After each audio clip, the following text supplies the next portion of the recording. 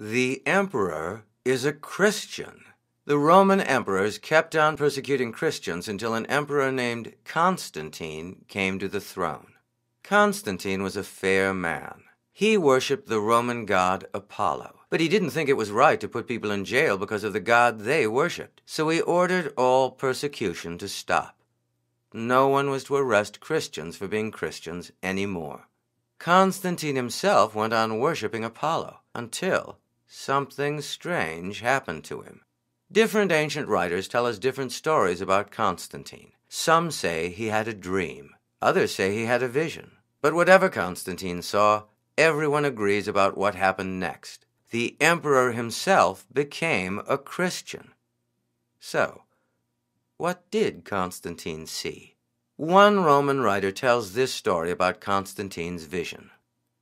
Constantine was marching towards the most important battle of his life. He had fought the enemy for months now and had not been able to triumph. The coming battle was his last hope.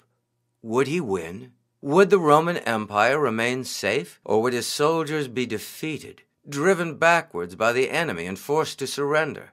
He would know tomorrow when they met the enemy at the Milvian Bridge. He looked behind him at his army.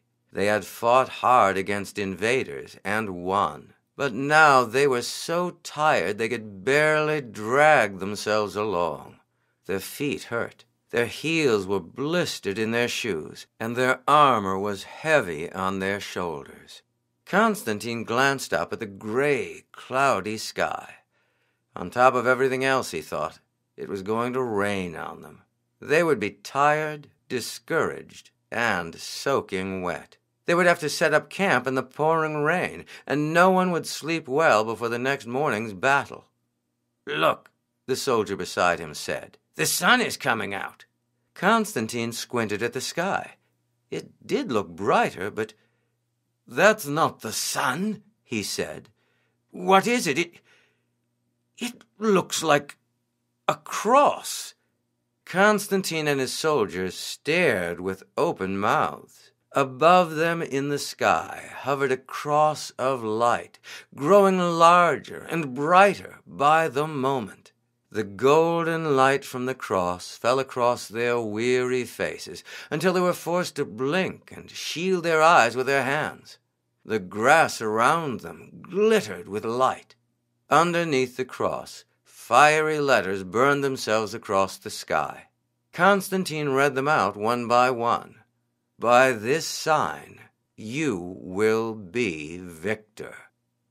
"It is the cross of Christ," Constantine gasped. "What does it mean?" the soldiers asked. "It means that we must fight for God," Constantine answered, "the God of the Christians." When they set up camp that night, Constantine sent out an order to his men. "Every soldier must have the sign of Christ on his shield," he ordered. "Until that is done, we will not go into battle." So each soldier painted onto his shield the Greek letters standing for Christ's name. When they went into battle, Constantine led the charge under a banner bearing the name of the Christian God.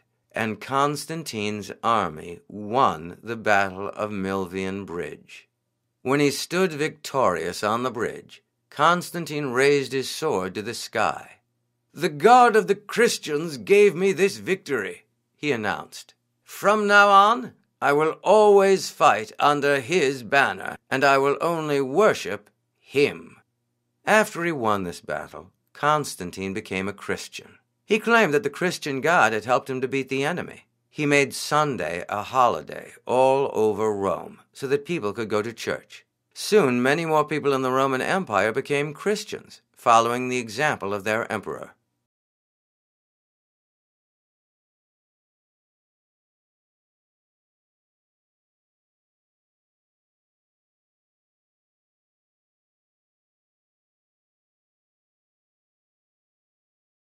After he became a Christian, Constantine decided that the new center of the Roman Empire should no longer be in Rome.